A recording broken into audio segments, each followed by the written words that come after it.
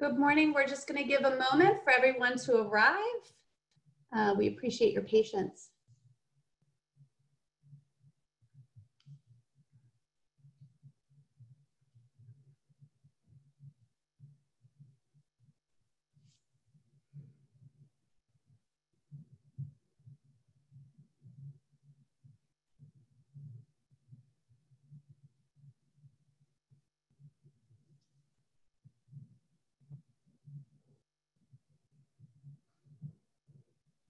Okay, for anyone that just arrived, we're just going to give a moment to let everyone connect, and then we'll get started.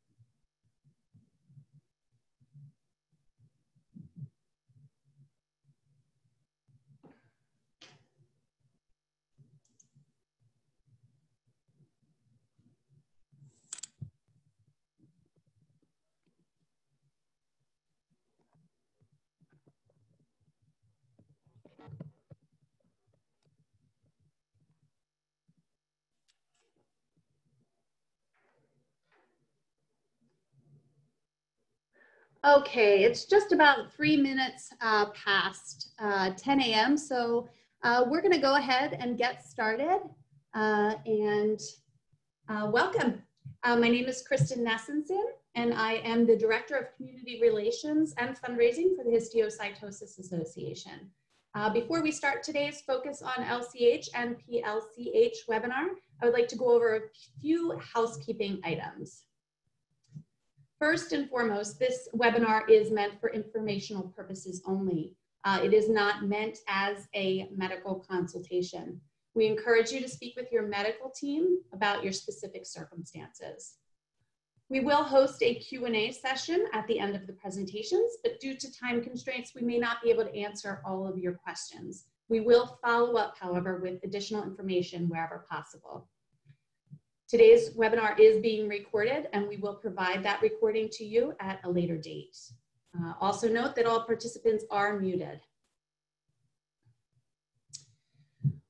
As I mentioned, we will have a Q&A session at the end of the presentations today. We will ask that you submit your questions via the Q&A box. You'll find that on your webinar toolbar. And once you type your question in, we're going to ask that you actually look to see if anyone else has asked the same question or something similar. If so, you can upvote the question by clicking the like button. This will show the panelists and our moderator the most popular questions first. There is also a chat box. This chat box will be used to ask questions of, actually the panelists will ask this to use questions of our attendees today, but you can also ask questions of the Histiocytosis Association. If you're having any issues, you can use that box, or you can email me, Kristen at outreach@histio.org. I'm going to go ahead and ask you to try out the chat box now. If you could, just let us know where you're joining us from today, and we'll just make sure that everybody has use and function of the chat box. So we'll just give that a moment. If you would just enter that. It looks like we have someone from Georgia, we have Texas, Southern California, hello, Slovenia, Pennsylvania, Chicago, wonderful, it's working. So we appreciate you all being here, good morning to all of you. And with that, I'd like to turn over the presentation to your host today, Deanna Fournier, the Executive Director of the Histiocytosis Association. Deanna? Thank you so much, Kristen, and good morning or good afternoon to everyone on the call today. Welcome to the latest webinar in our Histio Patient and Family Educational Webinar Series. Today, as Kristen mentioned, is on Adult LCH and PLCH, and the webinar is dedicated to our adult patient community. We are pleased to welcome you to today's discussion. In order to ensure everyone is able to share in the experience, I'm going to run through a brief background of our esteemed panelists today, And then I will turn the presentation over to these speakers from various institutions who will be leading the remainder of our meeting today. We are joined by over 75 different individuals representing 9 different countries. So that's incredible. And we are so thrilled to be able to have this opportunity to spend today with you. You are, as Kristen mentioned, muted, but please feel free to engage with us throughout the presentation. So today we have joining you in this wonderful presentation, Dr. Omar Abdel-Wahab, Hematology and Oncology from Memorial Sloan Kettering Cancer Center, whose focus is on adult LCH, and Dr. Abdelatif Tazi, Pulmonology from the French National Reference Center for Histiocytosis, St. Louis Teaching Hospital in the University of Paris, Pulmonary LCH, and Dr. Eli Diamond, Neuro-Oncology Memorial Sloan Kettering Cancer Center in New York City, who is going to be moderating today's Q&A session. And with that, I'm going to turn it over to Dr. Omar Abdel-Wahab. All right, well, hello, everyone. Thank you so much to Deanna, Kristen, and the Histiocytosis Association for organizing this, and thanks to all the patients, families, and caregivers for attending this morning. I'm going to start by giving a brief presentation on adult histiocytosis, and then turn this over to Dr. Tazi, who's going to talk to you all about pulmonary manifestations of histiocytosis. So just as a brief overview, histiocytic disorders are an accumulation and proliferation of abnormal cells that are called histiocytes in affected tissues. The diseases are quite heterogeneous. They range from self-resolving single sites of disease in the body to disseminated life-threatening forms of the disease. And for a long time, it was unclear if histiocytoses represented inflammatory diseases like autoimmune diseases like lupus and things like that, or were they a form of cancer? And now it's believed that at least a subset of histiocytoses are real bona fide forms of blood cancers. And I'll talk about more what we mean by that as we move forward. So we'll talk briefly about the clinical signs and symptoms of LCH in adults and treatment of LCH in adults. And today's webinar, as you all know, is focused primarily on adults. So just to give a little bit more background, there are multiple types of histiocytoses, and names can be a little bit complicated. We currently think about them as 2 flavors, the Langerhans cell form of histiocytosis and the non-Langerhans cell histiocytoses, which consist of a variety of diseases like Erdheim-Chester disease, juvenile xanthogranuloma, and other conditions shown here. So again, we're going to focus mostly on Langerhans cell histiocytoses, and these are just some photos of different parts of the body affected in children with LCH, but we'll talk more as we move forward about adults with LCH. So we think about LCH and its effects on the bodies in a variety of ways. There are those patients that have single sites of disease, like skin alone, versus multiple sites of disease, which is usually skin plus bone, but could also affect other organ sites that we'll talk about. And so with bone involvement, which is pretty common in LCH, we think about them as a single bone being affected versus multiple bones, and that influences potentially the treatment. In children, one of the most common classifications of the disease is whether or not there are risk organs involved. And risk organs in children with LCH refer specifically to involvement of the liver, bone marrow, or spleen. And when those sites of disease are involved in children with LCH, those are thought to be the highest risk forms of the disease.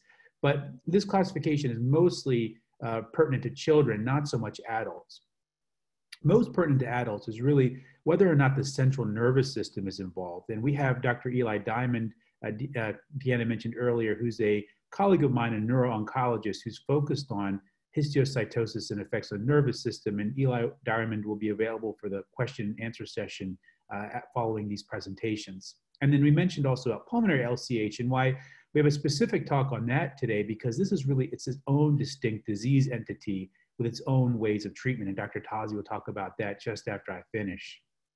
So moving forward, one of the most common sites of disease we mentioned for LCH is involvement of the skin and mucous membranes. And there are various pictures shown here of how LCH can affect the skin and mucous membranes. It can be anything from papular lesions, things what we should see primarily in children and infants. Many times they're self-resolving. They're things that look like eczema on the skin, and we'll refer to those in children as like a diaper rash or cradle cap. Those can actually be manifestations of histiocytosis and LCH. Occasionally, it can cause ulcerative, painful lesions in the mouth, as you can see in this picture, the groin, genitalia. It could even look like gingivitis or dental problems. But it's also important to note that even though you can have these sort of symptoms, symptomatic presentations, it can also be quite indolent, meaning very modest and slow affecting the body. Now, beyond skin, the second most common site of disease is bone or osseous lesions for histiocytosis. And here again, it's a pretty wide range of disease involvement. It could be anything from what are called lytic or destructive lesions of bone that can cause pain and sometimes fracture, or it could just simply affect the bone and have really minimal symptoms or symptoms like pain at the site of the bone that's involved, and can even cause raised tenderness area in the skin overlying that part of the bone. And it's important to note that when the bone is involved, sometimes this can actually cause more generalized symptoms in the body, like fevers and sweats. And I also just note here that occasionally it can involve the jawbone or mastoid bone, and that can sometimes, because of where the bone is located next to the ear, can mimic an ear infection. So even though the bone is involved, the patient may feel like they have actually what feels like an ear infection, but it's actually mastoid involvement of histiocytosis. Dr. Tazi will talk about lungs, and this is a really important manifestation of LCH. And again, it's really its own form of the disease in many cases, and he'll focus on that. Pertinent to what I do, I'm actually a hematologist oncologist, so I deal with cancers of the blood mostly, and histiocytosis is thought to be a cancer of the blood system in many cases. And with that, we can see sometimes lymph node involvement. You can see on this PET scan here, the lymph nodes around the neck and the armpits are being involved. And sometimes can it also affect the bone marrow. And occasionally it can actually, when it's in the bone marrow, cause reduced blood cell counts like anemia or low white blood cell counts. And so sometimes a bone marrow evaluation, a bone marrow aspirate and biopsy is performed when evaluating histiocytosis patients. But that is not necessarily a required part of the clinical evaluation of someone with histiocytosis. Really only when we think the hematopoietic system is being affected by histiocytosis. And you may not see bone marrow involvement on a PET scan, so that's just something important to be aware of. You may actually need a biopsy to prove that it's in the bone marrow. Now, I mentioned earlier the central nervous system, so the brain and spinal cord, are a really important site of disease for histiocytosis, particularly in the adults. And here we can see all parts of the central nervous system involved, anything from the brainstem to the lobes of the brain. And one really common and important manifestation of histiocytosis in the brain is when histiocytosis affects the pituitary gland, which sits right behind the eyes and is a site of hormone production in the body. And so one common manifestation when the pituitary gland is affected by histiocytosis can be the development of something called diabetes insipidus. This is different than diabetes mellitus, which is the really common form of diabetes that you all are familiar with, where the blood sugars of the body are not well controlled. In this case, the patients will have frequent urination, which can be seen in diabetes mellitus, but here it's due to an imbalance of the hormones that regulate water and salt balance in the body produced from the pituitary. So there's lots of electrolyte and water balance abnormalities that are produced. And this can be a really common manifestation of histiocytosis. And very confusingly, this can actually be the first sign of the disease without any other disease in the body. And so it may not be really the first thing most doctors will think about to think about histiocytosis as a cause of diabetes insipidus. So it's something really important to be aware of. And the other hormones that can be influenced by this is the sex hormones, like the testosterone and estrogen, and hypogonadism, particularly manifesting as low testosterone, can sometimes be seen in adults with histiocytosis when the pituitary is involved. So one other manifestation, which is particularly important and really a big cause of morbidity in the patients that we see at our center when histiocytosis affects the brain, is a really unique manifestation of nervous system histiocytosis called neurodegeneration. So what the issue here is that this can happen many years after the diagnosis of LCH, and even after successful treatment of LCH, is that the patients may start to develop neurological symptoms like imbalance, problems speaking, problems thinking. And it's thought that this is actually could be potentially like an autoimmune complication of histiocytosis. The exact pathogenesis is really not well understood. And this is something that, again, that can pop up years following the actual diagnosis and treatment of LCH. And it's something that we may talk about further in the Q&A session. So the last thing I'll just mention about the manifestations, and I saw a question from you all prior to the start of this session, is that occasionally patients with LCH can have coexistence of another form of histiocytosis, such as Erdheim-Chest disease or ECD. And we suspect this sometimes when a patient with LCH is treated as if they have LCH, and then they may actually have like a suboptimal response to LCH therapy, and we then diagnose them as having a coexistent or concomitant ECD. And here's a couple examples of patients from Dr. Diamond, where someone had a neurologic manifestation of LCH, and you can see the LCH in the brain, and they were treated with cytarabine, which we commonly use for histiocytosis when it has serious manifestations like this. And what we can see here is a spot in the brain of histiocytosis didn't respond very well. And then this led to the patient having a PET scan, and we see the telltale signs of ECD, which is involvement of the femur bones, as you can see here. And this is another very similar case. So this is something we sometimes suspect when patients have a suboptimal response to LCH therapy, that they might have a coexisting additional form of histiocytosis, such as Erdheim-Chest disease. And typically, these patients will have the BRAF gene mutation. And I'll talk about this in the next couple of slides. It's a really important point. So talking about treatment for LCH in adults. So here, the different manifestations that I talked about earlier of single site versus multiple sites, pulmonary versus non-pulmonary, are really important.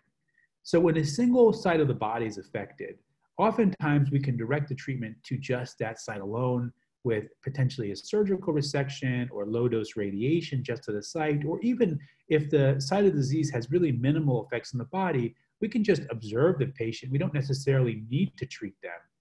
If it's involving the pituitary with no other disease involvement, here's where hormone replacement therapy to correct this endocrine problem really becomes important, and there may not be any other need for therapy beyond that. Pulmonary LCH, of course, we covered by Dr. Tazi just after me in a few minutes. For multifocal multisystem disease, this is really where the systemic treatment becomes really important. So we think about here, is it bone disease, skin disease, or multiple sites of disease? If it's bone disease primarily, if it's just a couple spots of disease, here again, radiation focused to those single individual spots may be useful. However, if there's multiple spots, like more than three or more bones that are involved, here radiation really becomes much more difficult to treat this, and we need to think about systemic treatment, like kind of like chemotherapy. And so common chemotherapy used for this is oral low-dose weekly methotrexate, a chemotherapy pill called methotrexate or hydroxyurea. And we also need to think about treating the bone disease with bisphosphonates to try to stabilize or protect the bone from bone destruction. For skin-based disease, topical therapy and phototherapy can be utilized potentially, but if it's a large amount of the skin that's affected, we also begin to think about, again, oral low-dose weekly methotrexate or hydroxyurea, just like we talked about for bone disease. Now, with multiple sites of disease and multiple organs being involved, now we're thinking more about chemotherapy, particularly cladribine or cytarabine, which are forms of cytotoxic chemotherapy. And the last possibility, which is commonly used, is a combination of prednisone steroid medication with the chemotherapy known as vinblastine. Those are the three most commonly utilized chemotherapy regimens for initial therapy for multisystem LCH.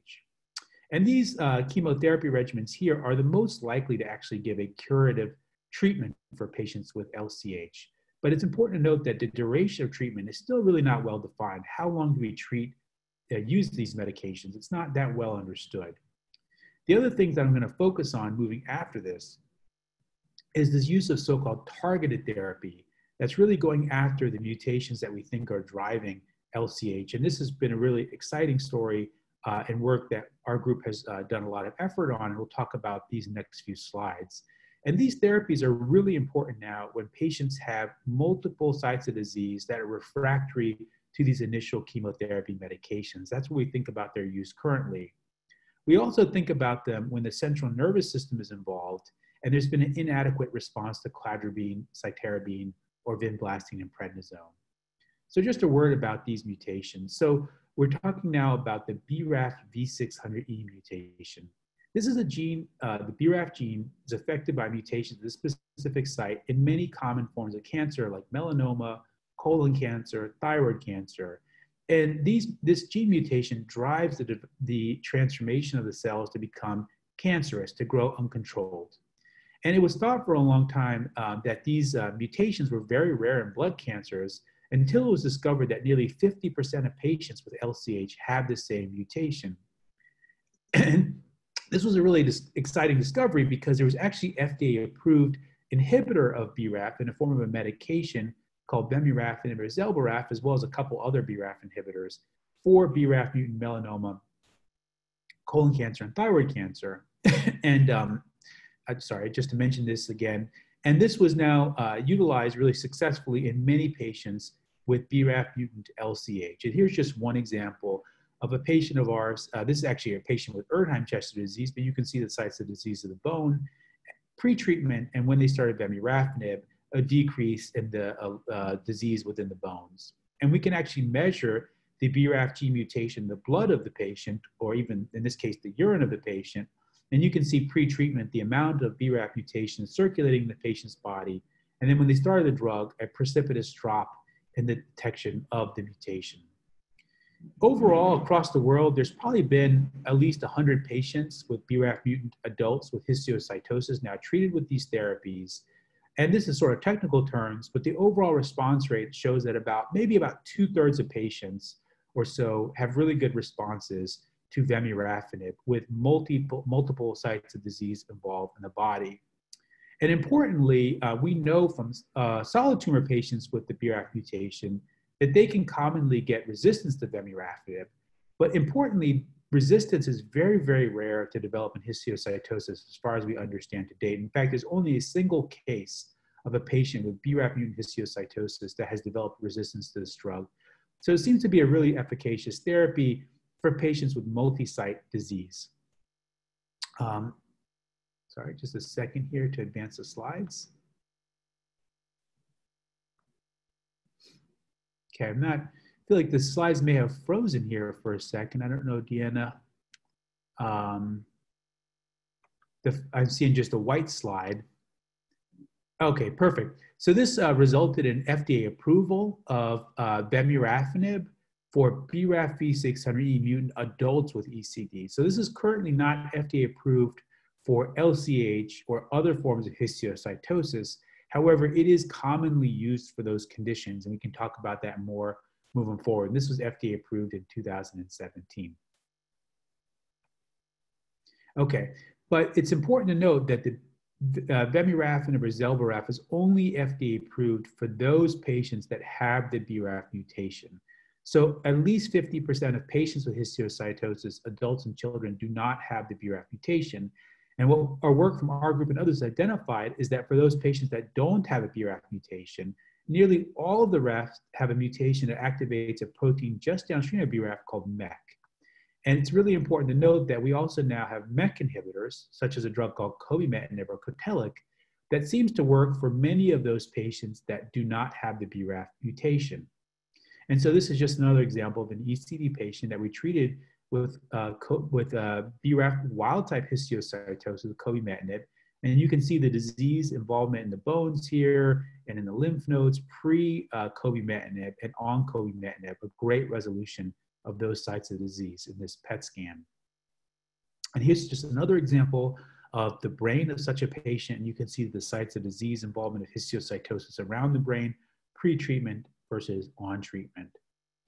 And so we have ongoing a phase 2 clinical trial, and Dr. Diamond can tell you more about this trial in the Q&A session for adults with any form of histiocytosis that's either BRAF wild type or BRAF V600E mutant that cannot get a BRAF inhibitor or intolerant to a BRAF inhibitor. That's ongoing at Sloan Kettering, but also I believe opening now at other sites, and Eli can update, Dr. Diamond can update us on that in the Q&A session. And so far, we've seen responses across different molecular gene mutations in histiocytosis patients being treated with this drug, as well as different forms of histiocytosis, including ECD, JXG, Rosai-Dorfman disease, and adults with LCH. And so far in the published trial, we've had a follow-up of about a year, 11.9 months, and nobody has had progression while on therapy. And so this resulted now in the FDA granting breakthrough designation for cobimetinib, this MEK inhibitor, Cotelic, for patients with BRAF wild-type histiocytosis of any form. So LCH or non-LCH forms of histiocytosis, and that came in 2019. And so just to conclude, what we've learned to date is that testing for gene mutations for the BRAF mutation and others is really, really important in LCH and ECD patients when they have multi-system disease because it could affect therapy. And it's also important in diagnosis. 50% of patients will have this BRAF V600E mutation. And we now have FDA approval of a BRAF inhibitor for adults with BRAF mutant ECD, but it again has utility in LCH as well. And a MEK inhibitor, cobimetinib, for adults with any form of histiocytosis, regardless of the BRAF gene mutational status.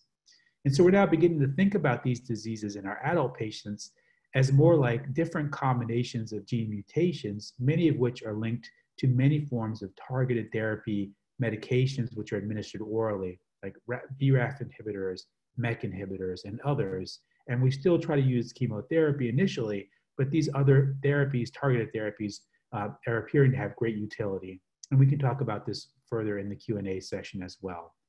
So with that, I'm going to stop and turn it over to Dr. Tazi. In just 1 second here, I will stop the control. Thank you very much, Dr. Abdul Wahab. Thanks to the Histiocytosis Association. I'm very pleased to be here. So with the background that gave Dr. Abdul Wahab, I'll try to go more specifically through adult pulmonary Langerhans cell LCH with the, I don't have the control yet. Can I get the control?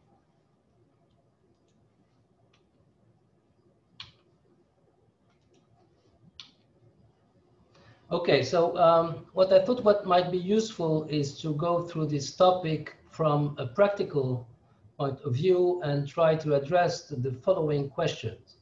First, to see what is pulmonary LCH.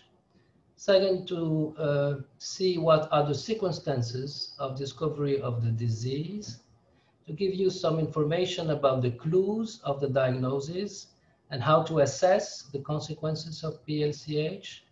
To show you the different possible outcomes, and I will comment on this, on the frequency of each, what initial evaluation we perform, and how we manage patient in clinical practice, and we'll see at the end what are, at least in my opinion, the important pending questions. So the first thing is that PLCH is a rare, diffuse cystic lung disease. That means it makes holes in the lung. As said Dr. Abdul Wahab, the lesions are characterized by the accumulation of specific cells of LCH, and in the lung, they issue in an infiltration and destruction of the walls of the small airways that we are everywhere in the lung, and that's why we call it rather a bronchiolitis, that it's a disease of the little airways. However, other compartments of the lung may be involved, and it is interesting to have in mind because sometimes the phenotype of the patient is different, either because the lung vessels are more involved, and that gives pulmonary hypertension, or because of involvement of lung parenchyma, it may be more diffuse in the HRCT, as I will show you. It is a disease of young adults with a peak incidence of between 20 and 40 years. It affects equally both genders, and actually females may be a little bit more older. It can be either isolated, and in my center we see essentially pulmonary disease, but we don't have only isolated PLCH, that means only the lung.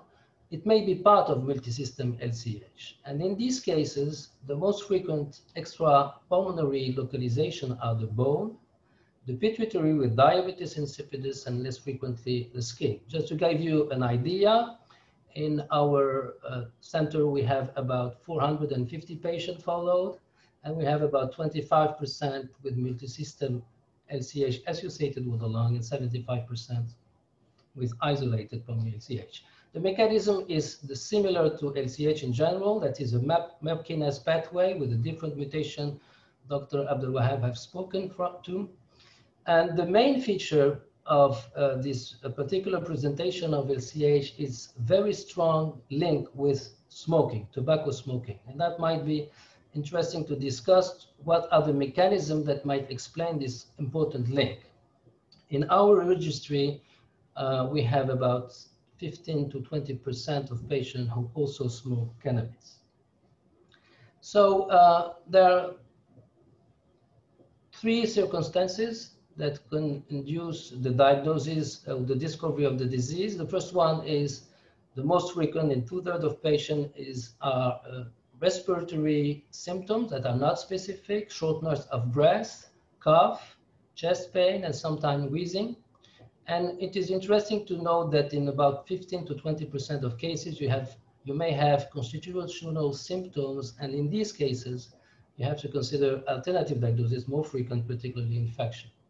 A particular feature of this cyst in the lung is that they can disrupt in the pleural cavity, and then the air goes in the pleural cavity, and the patient experiences a pneumothorax in about 10 to 20%. And interestingly, in a rather significant proportion of patients, it can be discovered through a systematic high-resolution computed tomography. So the most important investigation to suggest and make the diagnosis is high-resolution computed tomography of the lung, which is absolutely mandatory in this setting. I will show you some example. Clinically, it is very important to search for extrathoracic LCH localization, as I told you, particularly bone or the skin that can be accessible or readily accessible for biopsy. The lung is more difficult to biopsy. We perform more frequently, I guess, in Europe than in the United States, bronchoscopy for two reasons. Either to make transbronchial biopsies, and actually there are very few centers who perform these biopsies because there is a risk of pneumothorax because of the cysts or a bleeding in the lung, and you have to have an important expertise of your pathologist. We perform what we call bronchoalveolar lavage. That means that we infuse some physiological serum and then take it back and analyze the cells, and essentially to show that the profile of the cells that we cover is consistent with smoking, and it is essentially useful to discard other diagnoses. For example, if we have lymphocytes in bronchoalveolar lavage, we can say that it is not pulmonary LCH. And the gold standard for the diagnosis is surgical lung biopsy, which is currently performed through radiothoracic surgery. It is a case-by-case decision. It depends on the expertise of the center, and it depends also on the imaging presentation, as I will show you, and also on the impairment of lung function, because it must be safe for the patient. So just some examples, typical example of what shows lung high-resolution computed tomography. As you can see here, you have this typical association of nodules, these white dots that can be cavitated, as here, or can be only cysts, and these are present both in all part of the lung, essentially in the upper part. It can be more extensive, and if the disease evolves, which is not always the case, of course, it can become very cystic lung disease, and of course, when you have an extent of cyst in the lung function is impaired. It can also be complicated with pneumothorax. This one is very easy to see here, but be careful, this patient has also contralateral pneumothorax, which means that it has been to be treated very quickly. So with this aspect, the three of these, and even also this one, the diagnosis in a compatible clinical setting is highly suggestive. The consequences, the main consequence is the impairment of lung function. I will not go in details in the profiles of lung function because it's a specialist issue, but patient get shortness of breath and the function can be altered, particularly gas exchange and oxygenation. And which is important to have in mind is that the impairment of lung function is directly correlated to the extent of lung cysts in the lung. This is important because in some situations, as I will talk about, the cyst, the impairment of lung function is not due to PLCH. It induces a rather early exercise limitation, and it can induce pulmonary hypertension in the minority of patients, and then we use Doppler echography to monitor these patients. So what are the outcomes? The first one to have in mind is that a substantial proportion of patients will have a spontaneous resolution, particularly after smoking cessation. I will show you two examples. About 50% of patients will have a stability of lung function, but if they resume smoking, then they can have a flare of the disease. Pneumothorax recur in about half of the patients who had initially a pneumothorax, and it can be difficult to treat, but in general, it resolves within the first 2 years. The lung function deterioration, the most important issue is the respiratory failure that needs oxygen and this kind of treatment. And it is important to have in mind that it's only a minority of patients if you have a large cohort. As we recently performed on more than 200 patients, it's about less than 5% of patients who get respiratory failure. And it occurs early in the course of the disease, that is within the first 5 years. But this is an important issue. It may be associated with pulmonary hypertension, and what was I talking before about is that in some time, because the patient continued to smoke, the LCH per se has resolved, but still he develops smoking-related COPD, and of course the treatment is not the same. The occurrence of extrathoracic involvement after an isolated PLCH in adults at diagnosis occurs only in a minority of patients. This is based on the prospective study on 206 patients followed for a median time of 5 years and 75% for more than 8 years. And on about 6% developed essentially bone lesion and diabetes insipidus. An important consideration is that these patients, and probably not only because of smoking, have an increased risk of lung cancers and other malignancies, but this is also for the other malignancies, I guess, the case for other form of LCH. And if you look at the literature and the two old retrospective study, you may be a little bit scared because the the median survival is said to be about 12.5 years, which is not the case in our prospective study when you take patients early in their diagnosis, and we have a survival of 93% at 10 years. So it's much better than it is thought to be. So just to show you the viable outcomes that can be impressive and spontaneous, this patient resolved spontaneously completely at the HRCT. This one had a very impressive nodular lesions and resolved. So it can happen in a substantial part of patients. On the other hand, you can have patients who have a progression, as you can see on this disease, in this case, excuse me. And finally, the disease may resolve, as you can look here, the lesion had resolved, but the patient developed pneumothorax, which is another decision concerning the therapy. It's not the treatment of LCH, it's the treatment of pneumothorax. So how do we manage this patient in practice? First, smoking cessation is absolutely essential. We have done a few years ago a prospective study, multi-center, showing that when patients stop smoking for at least 6 months or more, then the risk of deterioration of lung function was clearly decreased. It is easy to say, it is difficult to obtain in these patients. And in about 30% of these patients, it is the only intervention needed. We start most frequently with an observation, that is what I said, we're called wait and see first. We can use bronchodilators and corticosteroids inhalation, particularly in patients who may have some, what we call bronchial hyperreactivity. Just to say to women that pregnancy per self, LCH per self, PLCH per self does not have any impact on pregnancy, except that delivery may be cesarean because of impairment of lung function and risk of pneumothorax. But in some cases, what happens is an exacerbation or an occurrence of diabetes insipidus during or after delivery. The main issue is that vinblastine, which in Europe is the first-line therapy for multisystem LCH, doesn't work. So cladribine is currently the first-line therapy for patients with PLCS who are progressive. It may be very effective. I will show you one case, but it's inconstant. There are no multi-center trials. There is only one small phase 2 study that we performed, and we cannot go through it today. But it's about 60% of patients who have a real improvement in their lung function. It is highly immunosuppressive, and we don't know what is the long-term efficacy. The study we performed was followed for 5 years, so we have the results.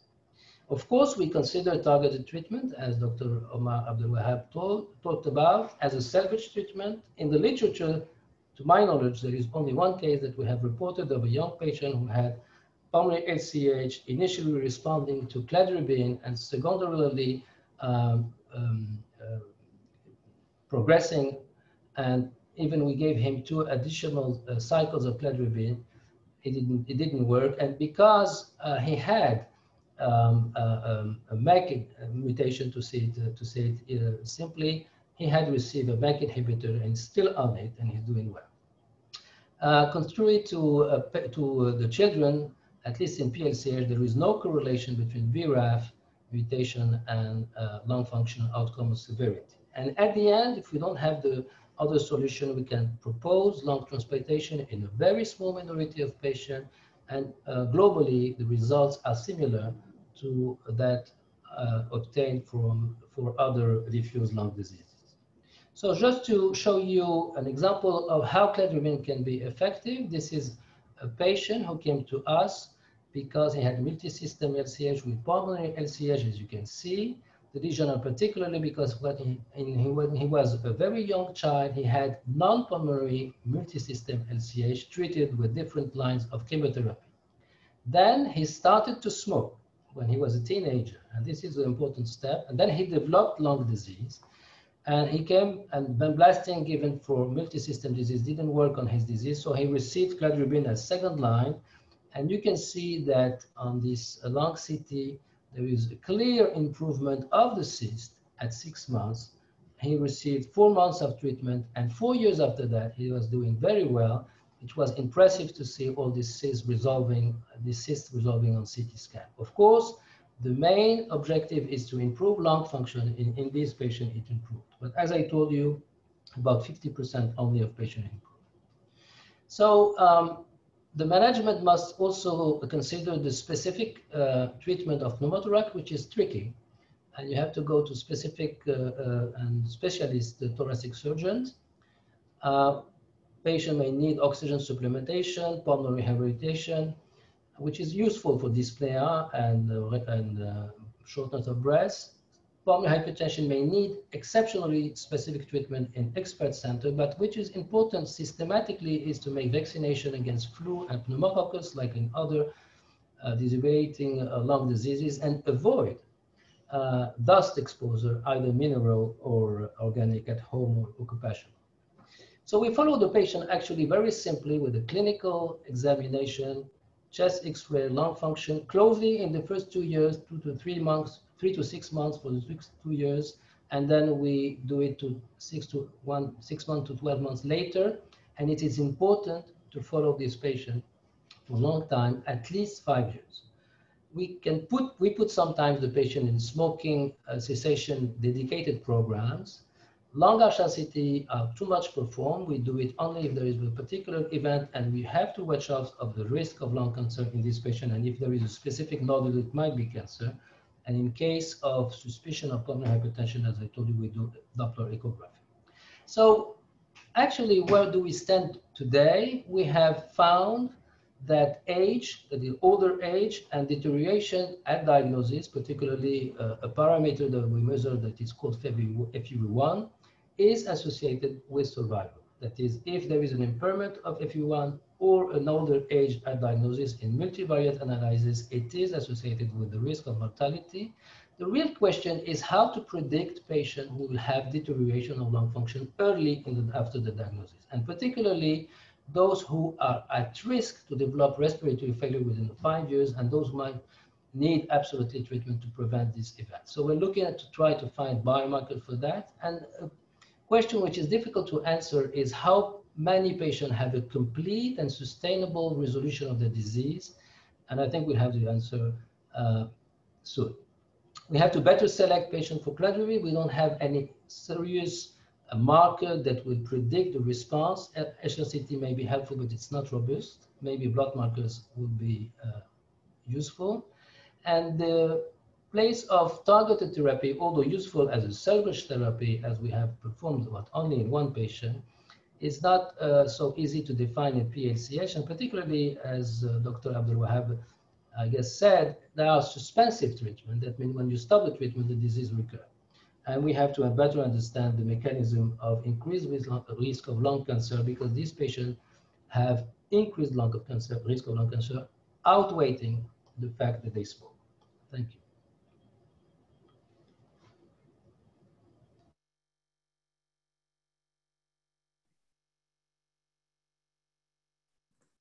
Thank you so much. Now I'm going to turn it over to Dr. Eli Diamond, who will be moderating the Q&A portion. I see a few questions here that I'll pose to Dr. Tazi, just to, if you could clarify one point. One of the participants has asked, what is the, how does the progression to severe pulmonary hypertension happen if the disease itself may not be changing?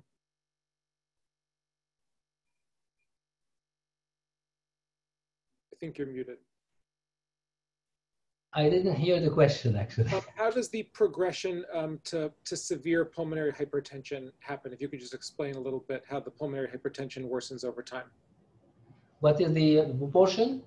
No, just how does that process happen? How does it come? There are two kinds of pulmonary hypertension in this patient. Either it is secondary to hypoxemia because of respiratory failure, and you know when you have hypoxemia, you have constriction of pulmonary vessel, which is a mechanism of response to hypoxemia. And these patients have a need for oxygen supplementation. But in pulmonary LCH, there is a small proportion of patients who might develop a specific vasculopathy of pulmonary vessels of the lung, particularly the venules, and they have a very high pulmonary hypertension, as we previously reported, and this patient might benefit from a specific anti-pulmonary hypertension treatment. But it has been to be done in very expert centers, because there is always a risk when you open the vessels that you might have a decrease in oxygenation in the blood. But there is a specific mechanism that is a vasculopathy in this disease. Okay. Then just another question about PLCH. Any general suggestions for management of cough? Well, we try to give bronchodilators and corticosteroid inhalers. It might work. In some patients, the first step is stop smoking, and then we gave the association of corticosteroids and long-acting bronchodilators by inhalation, and it works in a substantial proportion of patients. Okay. One question that that I'll take is how does someone get the BRAF mutation tested for their LCH? So this is something that can be done on biopsy material that you've had in the past. A pathologist can do a stain on one of the biopsy slides, and that may or may not be a great test to see whether your LCH has a BRAF mutation. A better option is to take some of the material from a biopsy and do gene testing for the BRAF V600E mutation. Nowadays, that material can be tested for BRAF and for other mutations all at the same time. And that's called next generation sequencing. That's when biopsy material is sent for testing of many mutations all at the same time. And if someone has active LCH, but for one reason or another, there isn't LCH material available, there are some blood tests that can be done to look for the BRAF mutation in the blood. if your LCH is in remission, then that's not a very useful test. Another question is about whether vemurafenib treatment is specific for the BRAF V600E mutation, or whether it would be appropriate treatment for other BRAF mutations. So I'll say broadly that it's really mainly for BRAF V600E or very similar, something uncommon called BRAF V600K, but which are mutations really in the exact same area of the gene, but that we would not expect vemurafenib to work for other mutations in the BRAF gene. And Omar, I don't know if you want to comment on that any further. Yeah, no, just to stress that as Dr. Diamond said, it's really critical for BRAF inhibitors that there has to be documentation that the BRAF V600 mutation is there. It doesn't have to exactly be V600E. There are other changes that are sensitive, but there has to be the BRAF mutation. Otherwise, it could actually be dangerous to take the BRAF inhibitor. So it's really, really important to be aware of that. I actually wanted to, Dr. Diamond, do you think it would be a good time to talk about that MSK Make an Impact program at all, or should we mention that, or leave that? Yeah, sure, that's fine. We have an initiative here to do BRAF and other testing on really pretty much any patient's histiocytosis sample, in the US or worldwide. So if your LCH material has not been tested, and it may be relevant to your care, that's something that we could do, and you can contact me offline about that, and I'm happy to facilitate that testing. I see one question about COVID, and there really has not been very much experience with LCH patients getting COVID infections. Any person who has a suppressed immune system, from active chemotherapy may be more vulnerable to more severe infection. But generally speaking, I don't think that there has been much of an observation of different outcomes. And I don't know if anyone, Dr. Tazi, I don't know if you've had any other experience with that. No, I fully agree. We didn't have any patient in our center who had COVID. But the patient had been very cautious. They had stayed at home at the time when the pandemic was very strong here, and wear a mask and physical distanciation. Actually, I don't think there is a particular issue with pulmonary LCH and COVID-19, except that it is the same as other lung diseases, that it depends on the importance of impairment of lung function. It means if you have very few symptoms, very few cysts in the lung, everything will be okay. But if you have respiratory failure or impairment of lung function, of course, you have to be very cautious about this virus. I see a couple other questions here. Can the neurologic aspects of LCH mimic Parkinson's disease? I would say yes and no. If it's very, very, very typical for Parkinson's, then probably not, but it kind of depends on your age and whether Parkinson's is a sensible idea for someone like you. A neurologist may be able to sort that out. Someone asked, what's the quickest time frame of success for the oral medications? So generally speaking, the gene targeting medications like BRAF and MEK inhibitors, they tend to improve health and symptoms within a few weeks. So if they're effective, they tend to be effective relatively quickly. Deanna, do you want to take over, or do we have time for more questions? We've gotten through most of these. Sure. I mean, if there are one or two more, we probably have time for that. Leave that up to you. But if we're ready to wrap up, we always collect the questions after as well and can follow up with answers to any unanswered questions. I see a question about the MEK inhibitor being used for someone who their LCH was BRAF negative, but no other gene mutation was found.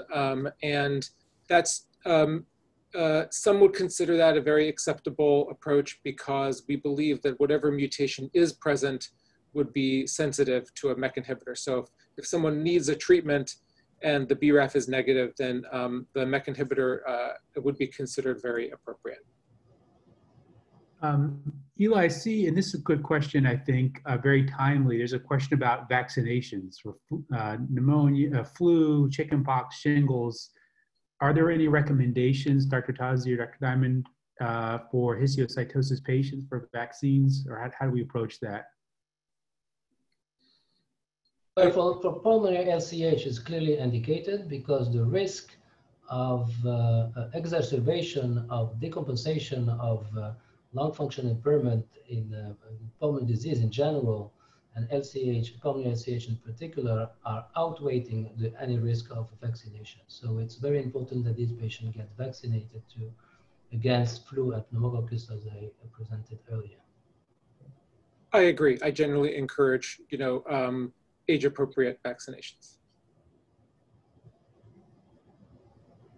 One other good question, just while we're here, is I see someone's also asking about what causes the generalized bone pain in adults with bone manifestations of histiocytosis. Dr. Diamond, do you have thoughts on that?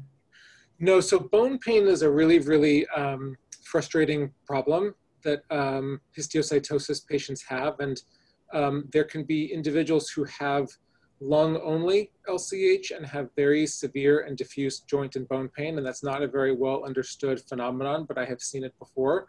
And it's unclear whether that's a result of uncontrolled inflammation in the body or whether it's LCH in the bone that we're not seeing. But it would be important for people to know that unexplained pain is something that can be seen in LCH. Deanna, do you want to take the last 2 minutes? I think we're getting there. Absolutely. Thank you all so much. First, want to just extend a very warm and gracious thank you to Dr. Abdel Wahab, Dr. Diamond, and Dr. Tazi. I really appreciate you taking time today to sit with us as a community and to discuss all of this information. This is very beneficial and very helpful.